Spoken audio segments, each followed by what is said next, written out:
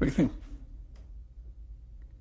Okay, you had a story about this. Well, I was thinking back a moment, reflecting on the Gleason show, and suddenly an image came to mind. As I said, he didn't memorize until the day of the show, and there were no cue cards, and teleprompter didn't exist in that time. And this was the Schick Company, who made a razor, wanted him to do a commercial for them. And, of course, he memorized it. And when he got on the air, he had a Schick razor in his hand. It was white, and the name was embossed in white.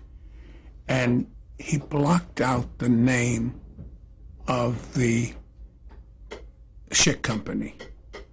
And the commercial was done without ever mentioning the name.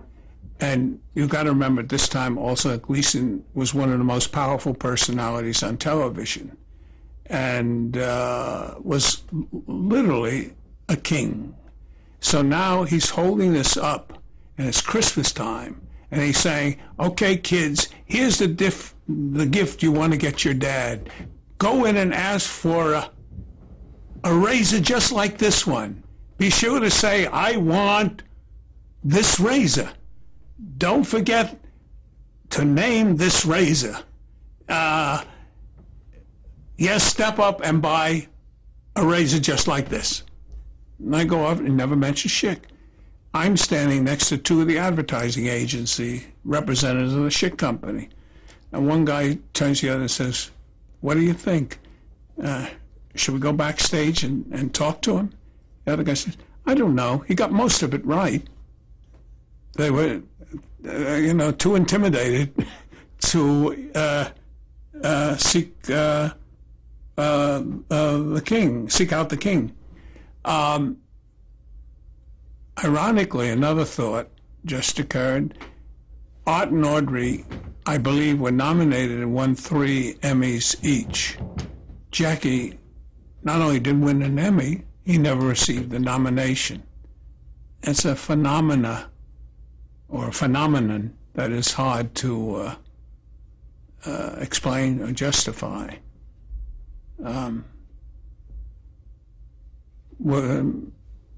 If you give me a word, we'll ask 10 people and call and see if their opinions help us. So, Jackie Gleason, can you describe him, the man, personally? Yes, he's a paradox. I think he catered to the illusion that he was a bon vivant and out on the town and drinking heavily. Matter of fact, I don't know if Jackie actually drank heavily or one drink got him to be one drunk. But as he got older, he became increasingly withdrawn. He was interested in the supernatural and the psychic, and he became a student of occult, and he was essentially a very profound man. Remember, I said that we had a abiding friendship, and I knew it was based more than on both being in the comedy business. It was in how he perceived life.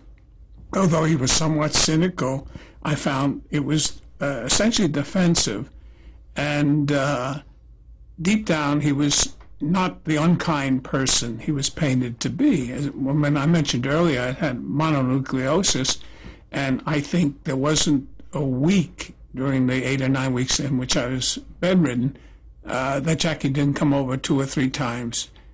He might invent excuses why he was there. He was uncomfortable admitting to any being sentimental or sensitive, which is a prevalent condition today. We're filled with cynicism and we're embarrassed by caring, loving, and tenderness. And so that may have been part of his problem. He wanted an outlet for all these feelings and didn't have it. How would you describe his talents? Why was he so popular on TV? I think he was probably one of the best reactors that I've ever encountered, and I think this is true. Other people who are experts at this do agree. His skill was not in delivering a joke, but responding to events, moments, lines. As a matter of fact, very often we would go to him and say, Jackie, you don't have many punchlines. He said, do I have something to react to? And we'd say, yes. He said, okay, I'll take care of myself. And I think that was his skill. Remember those magnificent takes, those delayed reactions. Nobody can make as many chins go as Jackie could, with possibly the exception of Charles Lawton. And I think he discovered that, and I may have been with him when it happened. He was appearing on a bill as the comic, and on the act was a novelty. On the bill was a novelty act, Chaz Chase. Chaz Chase came out elegantly dressed, tuxedo, white tie, tails actually, white tie, and cigarette. And he never spoke, but as he lit the cigarette, he ate it. Then he'd eat the collar of his shirt, everything. And the audience would be stupefied and finally burst into laughter. He was very adept at palming things, but you got the illusion he was eating his whole outfit and would be down to his shorts soon. Well, Gleason decided to come on stage and react to Chaz Chase. And the act suddenly became twice as funny. Gleason representing the audience and responding to what was happening. And I think at that moment, Jackie realized he's not good at delivering jokes out of character. He's not essentially a monologist. He is a comic actor. And ultimately, he made that transition. He still tried to do monologue, but he himself knew, and that's why we had all those disquieting moments at the opening of the variety show, trying to find jokes he could tell. Do you think he was uncomfortable being himself because he wasn't in character? I don't know if I can get that profound and psychological. I could say that about Caesar. With Gleason, I just don't think he was a good storyteller. He was a spontaneous comedian. He came up through the ranks of Jack White's club, where they insulted people gratuitously, and his mind worked that way. They pretended to be waiters, and they berated the customers. And again, he'd react to somebody's inadequacies or their pomposity or their absurd behavior, and that's where his skill was most apparent. I think he had a lot of hang-ups, but they certainly didn't manifest themselves on the stage. Can you tell me about some of the characters he played, and if you remember some specific routines that you wrote? I probably won't do a great deal of justice to the characters he played, but I did have a theory which became part of a biography of Gleason written by Bill Henry. It's a marvelous book called The Great One. Henry was a Pulitzer Prize winning novelist, and he said to me that I had given him the idea how to formalize the book. I had said that I felt the poor soul, Reggie Van Gleason, and Ralph Cramden were all facets of Jackie's personality, or they were beliefs he held but couldn't express other than comedically. The poor soul, good human being. You get taken advantage of if you're kind and considerate. You're exploited. Reggie Van Gleason, wealth, indifference to humanity and all. The world is your oyster. And Ralph Cramden is every man struggling against whatever system exists, always trying to catch the next rainbow. And hopelessness is always pervasive. So then the other characters were a further extension of the loudmouth Charlie Bratton, the guy who got impervious to anything around him. He was going to get whatever he wanted. He'd succeed despite obvious inadequacies. which he himself, the character, would discount. Did you have a take on Joe the bartender? Joe the bartender, I think, was Jackie's attempt to do those jokes which he couldn't do in a monologue in the character. And then it was his old neighborhood. Everybody he spoke to in that bar actually existed. That was fascinating. In fact, sometimes when we wrote a joke for a bartender, he'd say, Denny won't say that. Dennehy, Mr. Dennehy won't say that. And we said, well, we don't know Mr. Dennehy. And he was so accurate that the man who was always accident prone, one night I was going to a card game, and a man got in the elevator who was wearing a Band-Aid on his forehead. And he said to me, aren't you a Gleason writer? I said, yes. He introduced himself. He was that character who was, Gleason always described as getting into one accident after another. So, a marvelous endorsement.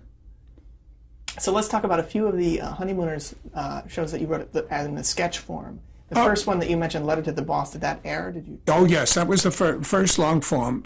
That had the kind of story I like. Because you can't foresee where it's going. He's irate that he didn't get a promotion. He came in and he assumed he was going to be the head. He decides to write a letter. And Norton says, no, you're filled with anger now. Wait. He gives him some very sound advice. He ignores it. And then Norton says, okay, Ralph, he says, I don't have a good handwriting. He says, dictate it to me, Ralph, and you can sign it. Okay, and that's the first time we ever had this with the hand routine. And Gleason becoming infuriated. Okay, now to get ready, he says, you dirty bum. He said, wait a minute, Ralph. You can't start a salutation like that, you dirty bum. It got to be more gentle. You know, get into it. Dear, you, like that. He says, okay, dear, you dirty bum. And he writes a scathing letter, and Norton, he signs it, and Norton takes off to mail it on his way to the bowling game. And of course, Jackie learns then that he's promoted. He got the promotion. Now the idea is to get that letter, and hopefully Norton hasn't mailed it. And of course, he goes to the bowling alley, and there's a scene, and then Norton did mail it. Now they're trying to get it out of the mailbox, which is a federal offense. So all the complications, being arrested, explaining it. Then the only hope is to get to the office early in the morning, intercept the mail, and get it out of there. And he gets to the boss's office, and he gets in, the boss came in early. So it has all the twists and turns. And then the editor, the boss is congratulating for the promotion and says, you're going to have to deal with a lot of things I deal with. He said, I guarantee you half this mail is complaints. And then because he reads the letter. And once again, a good opportunity is gone. I've forgotten whether Gleason signed it or Norton signed it for him. I can't remember, but it had a twist at the end. So you wrote the story for that, and then that's the story. Yeah, and then we all went. Then all of us went and wrote that together in concert. Yeah. There was another one called Stand In for Murder. Oh yeah, well, Stand In for Murder. Again, we were talking long form, or what they call the lost honeymooners, the almost our ones. That was such a complicated plot that it filled the whole 45 minutes, and we hadn't finished. The audience laughter was remarkable. So now we had to go off the air with an unfinished show where the actors are all in character. So Gleason Show was so popular in those days that the Monday edition of paper speculated as to what the ending was and what had happened. And Gleason decided he obliged, before we did the next show, to tell the audience the denouement. And in doing it, he got so confused himself that what normally is a 3 or 4 minute monologue took 6 or 7 minutes, and the next show ran over. And we decided we wouldn't explain the plot. Let him work it out on their own. There was one called Teamwork Beat the Clock. Oh, yes. That was the first show that Sid and I did on our own when we split up. And Marvin and Walter had done the previous show on their own. And it was a beautiful, tender, touching script about their adopting a baby and having to give the baby up. And it was beautiful, and you could feel the audience total immersion and involvement in the show. And here we are, Sid and I are going with a big slapstick show where they're on Beat the Clock, where they have to perform a stunt. The stunt being, there's a lemon machine, and you've got to get a cup and a saucer, run and catch the lemon and in the cup and keep a balloon up in the air. And we figured, we're in terrible trouble. And we're very envious of Marvin and Walter to the point where we hate them. Permissible among writers, incidentally. Now, to further complicate this, Gleason is appearing at the Paramount Theater, doing 8 shows a week, in addition to our Saturday night hour show. And the script is sent to him at the Paramount. So now he has time to read, and we had finished it earlier because it was the first time we were alternating. And there's a meeting. He wants to meet with us he wants to meet with us at the Paramount Theater to discuss the script. And he never did that, George, you know. And we said to Jack Philbin, the producer, what's up? He says, he's unhappy. You better come down here now. And I said, I can't. I had a date to meet a friend from California to see Kismet. I was meeting her at the theater. Sid had gone to see his doctor, and I didn't know where he was. So I said, we can't come now, which seemed tremendously independent, and Phil was upset with us, but I said, we can't. Finally arranged to come after 11, close to midnight. When Jackie did the 11 o'clock show, or 10:30, he'd be back in the office at midnight. And I left a message at Sid's home to meet me in the drugstore or the Park Sharon Hotel at 11:15. I went to the theater, met my date, who had flown in that day and wasn't feeling well. And she decided she couldn't stay through Kismet. And I said, I'll take you home. And she said, no, then I won't leave. I'll be fine. I'll get in the cab and I'll go home. So I insisted, and I put her in a cab, and I go back to Kismet with all this happening, and somehow I liked the play. I couldn't understand. I really enjoyed it. 11 o'clock, I met Sid in the drugstore, and we saw everybody else, the wives or the husbands of people who worked on the show there. Gleason had kept everybody. And so I told Sid what had happened, that he was upset with the script, and I didn't know what to expect. We went upstairs where all the writers and the staff had been drinking since 8 o'clock. And there wasn't a sober person in the room. And now Gleason storms in with the entourage, and he says, we're going to have to replace the script. He says, it doesn't make any sense. And we said, what's wrong? And this is such a devastating defeat because of that marvelous show that Marvin Walter did. And he says, it just doesn't make any sense. And he keeps saying that over and over again. We can't. I said, what doesn't make sense? Then he revealed why none of it made sense to him.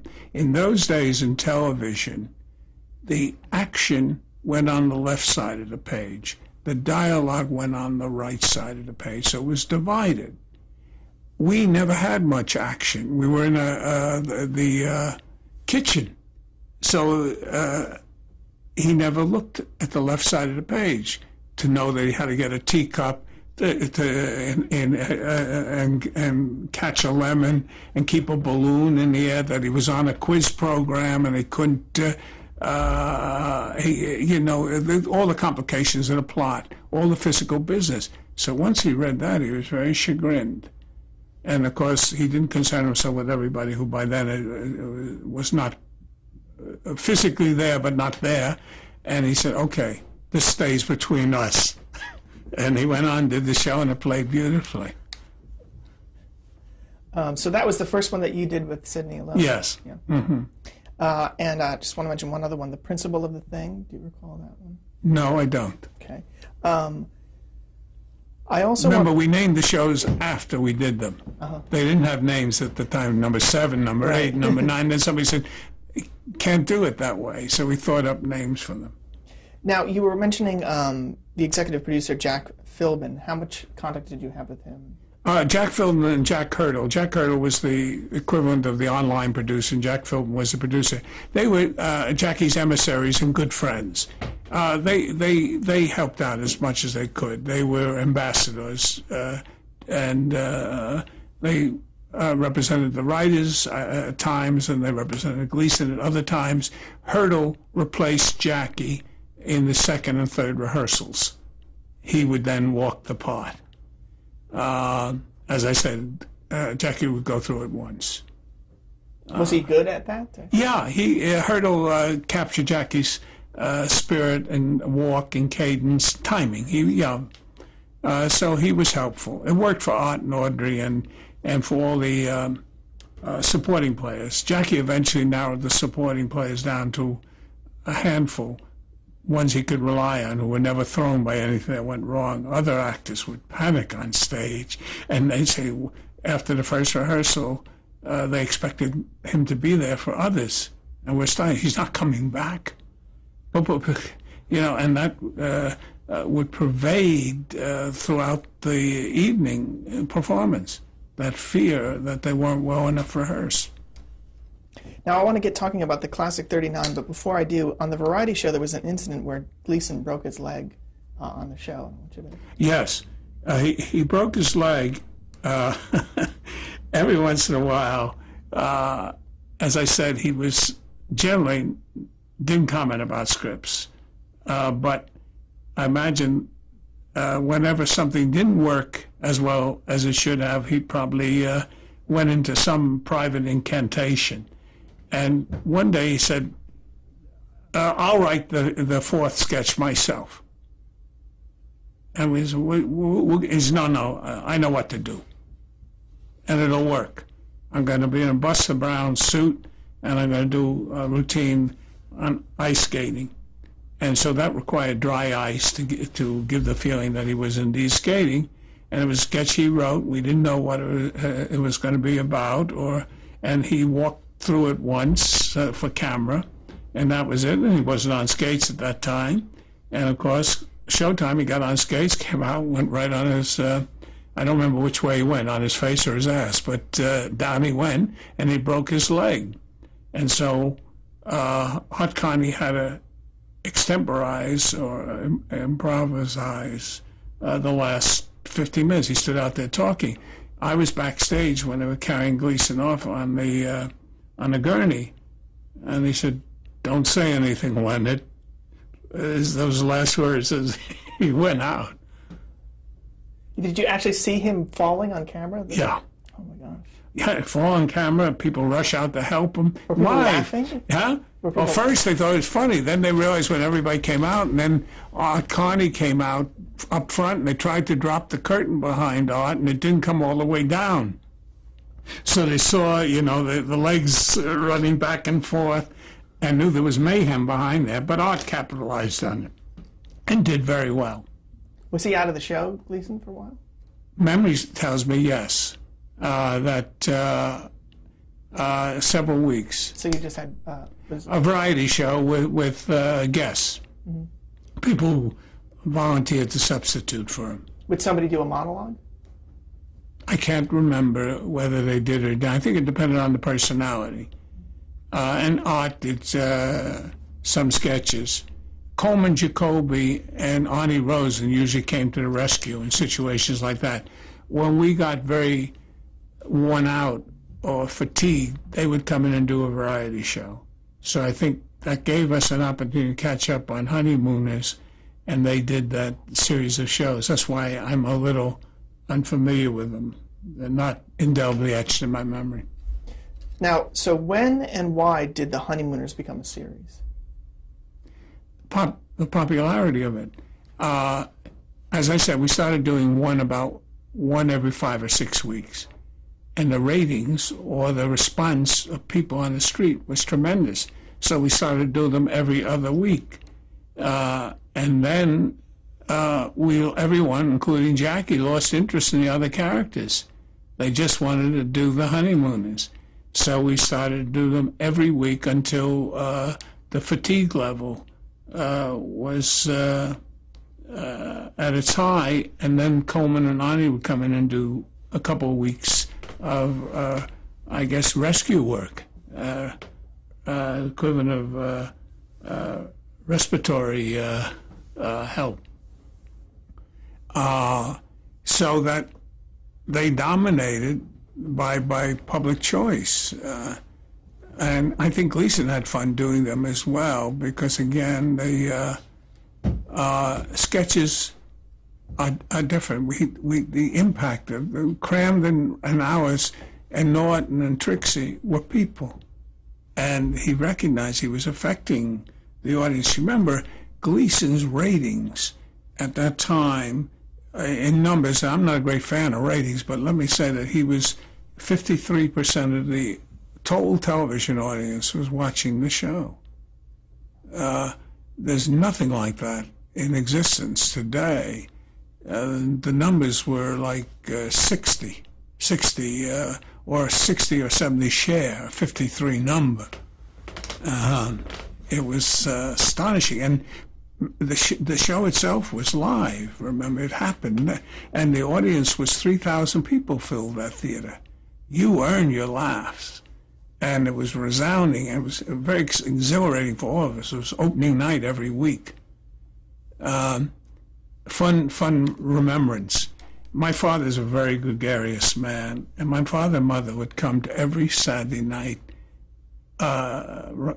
shooting of the show, broadcast.